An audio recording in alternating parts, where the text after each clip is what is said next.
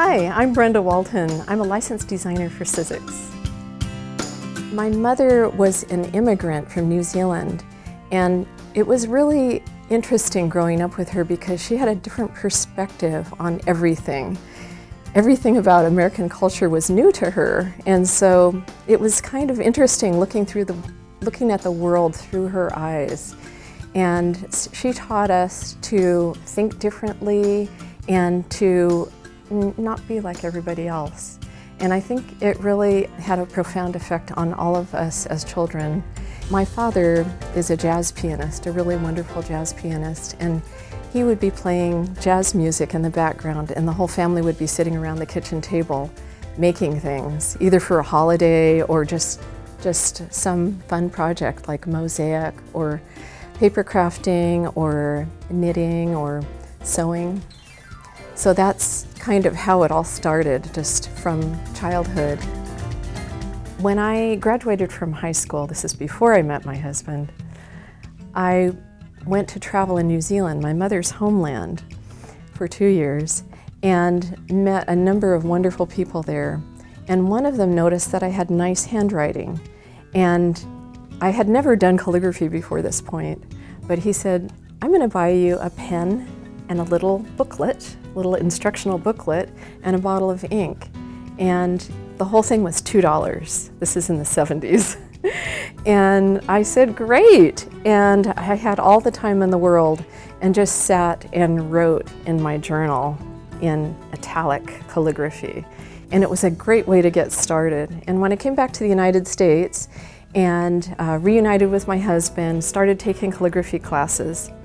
And this is just an example of incredible serendipity because my aunt in New York sent me an article from the New York Times, and the title of the article was, "I stayed in a monastery and learned to write," and it was an English monastery.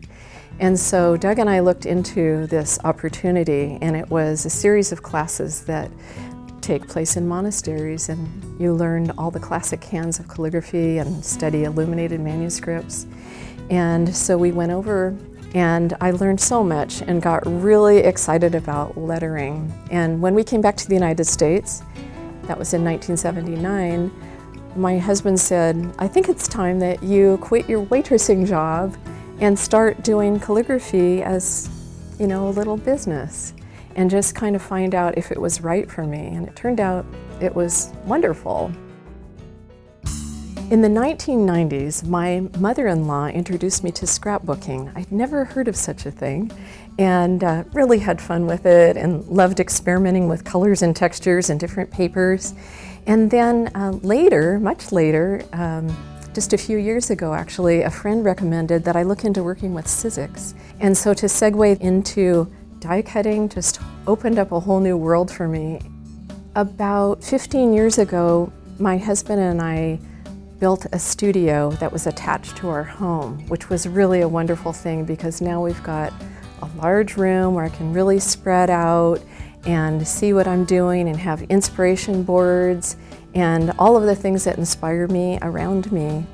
And so it's a wonderful workspace. And the way that I usually work is get up late because I am an artist, so that means I stay up late. And then I usually begin by sketching and just looking at my doodles that I've done, and that's how my whole creative process begins, with something small and non-committal, and then I work out from there. And it works really well for me. It's exciting to see ideas develop, and I look forward to every day in the studio. I wake up excited. Traveling has really been an important influence on my work. And my husband and I have traveled all over the world. Ever since the time that we got married, we've been traveling. I really encourage anyone who has the opportunity to travel, just to get out of your normal everyday routine and experience someone else's perspective, I think is really, really valuable. And not stay in a bubble when you're traveling, and have adventures. Another great source of inspiration for me is crafting with my crafty friends. And it's a group of 6 women, And we meet once or twice a year and we craft for 4 days straight with very little sleep thrown in there. Each one of us brings a project to this crafting retreat. And we spend the 4 days beginning and finishing all of these different crafts. And we've painted, we've done jewelry soldering, we've made little coin purses, we've done a lot of embroidery. And I just find it really, really helpful to me as an artist. And I would encourage anyone to start a group like this. What I'm most proud of in my life is our son. And he's now 33, and he always has been and is now a most wonderful person and very helpful to us too. And so when my husband and I are working together, making decisions about our business, our son is involved as well and just really helps us in every way.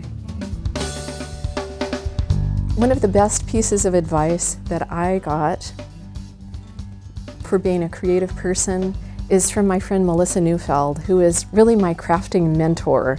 She is an awesome creative person who thinks in a way that I've just never observed this before.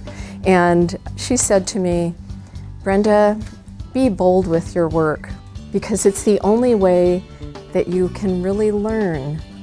And I think what she means by that is taking chances and doing things differently and kind of going out on a limb and doing something that may be a little bit scary. It's just paper. She said, you can always do it over. I think a lot of people put too much pressure on themselves to be perfect or make something in a certain way that is like the sample they saw. And it's just so liberating to not care and just do something that expresses yourself and that you think your friend would love. My father used to play this beautiful song on the piano. It's one of the old songs, and it's called Make Someone Happy. And the words go, make someone happy and you will be happy too. And that's what I think of when I'm doing my work, that it's just all about sharing the joy that you feel. And just think of it in that way, that it's a gift that you're giving and the recipient is really going to be blown away.